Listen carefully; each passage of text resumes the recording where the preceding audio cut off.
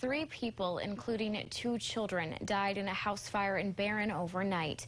According to the Barron County Sheriff's Office and Barron Police Department, it happened on River Avenue around 3:30 in the morning. 6-year-old Emily Albee and 5-year-old Connor Albee were pulled from the house by fire crews, but later died of their injuries. The body of their father, 44-year-old Donald Albee, was later found in the house. The homeowner, 49-year-old Dolores Dahlberg, was able to escape and was treated on the scene for her injuries.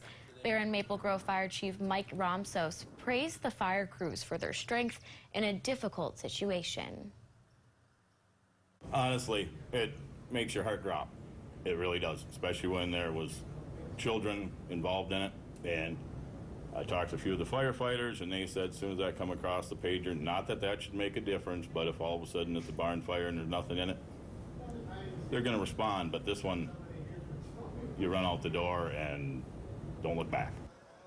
An investigation into the cause of the fire is ongoing.